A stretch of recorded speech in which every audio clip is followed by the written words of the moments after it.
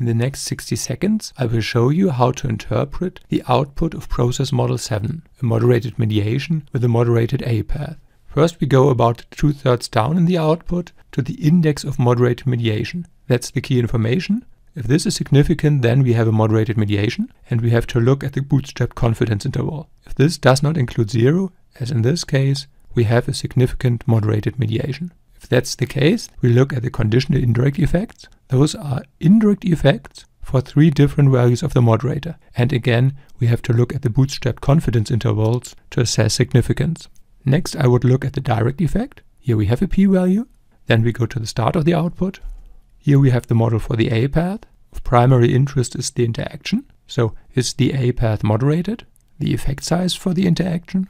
And possibly simple slopes for the moderated A path. Finally, we look at the B path from the mediator to the dependent variable.